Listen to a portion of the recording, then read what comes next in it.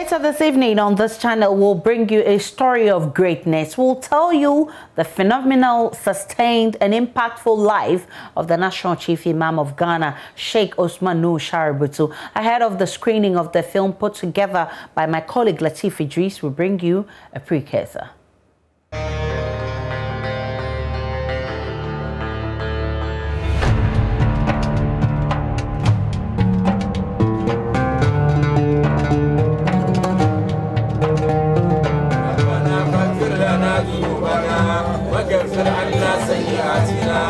وتوفنا مع الأبرار ربنا وآتنا ما وعدتنا على رسلك ولا تخزنا يوم القيامة.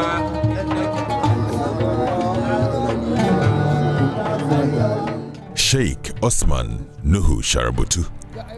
His greatest triumph lies in his legacy as a peace-building champion, a leader, a philanthropist, a humanitarian, and a teacher.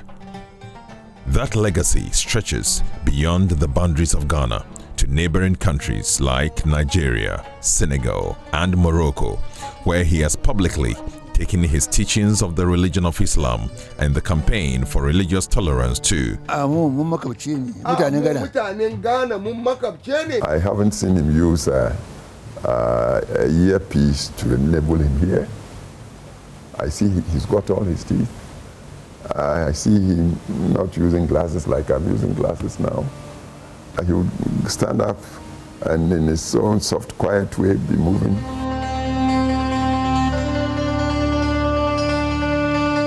But how did this beautiful, sustained and progressively impactful journey all begin?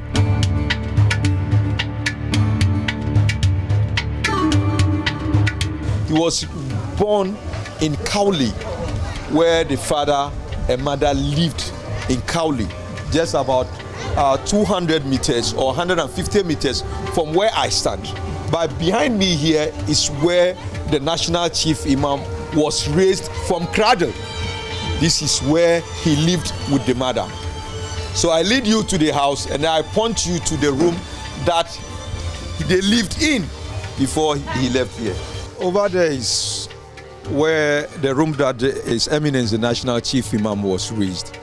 That's the room he lived with his mother till the age of about 8 when he started schooling and he was taken to Old Fadama. Islam is one of the major religions practiced widely in Ghana.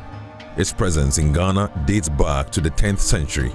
The mainstream Sunni community, made up of the Tijaniya and Al-Sunnah, make up approximately 80% of the Muslim population, as against the Ahmadiyya and Shia community, constituting about 20% of the population.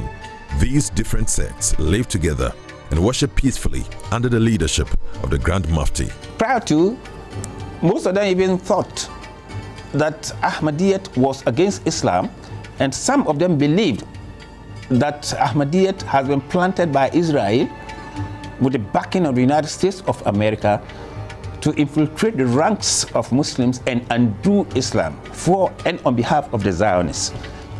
Prior to him, like I said, Al-Sunnah man had nothing doing with a Shiite.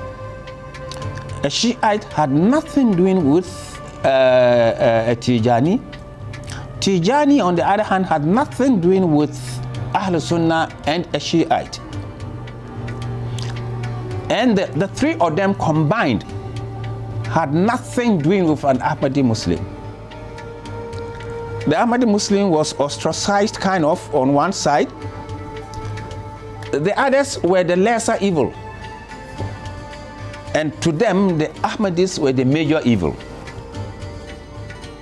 But what do we do and what do we see since the National Chief Imam came on board as the National Chief Imam? He has been the type who reaches out. He's been the type who is all-embracing. He's been the type who is fatherly. And he's been the type who has become an umbrella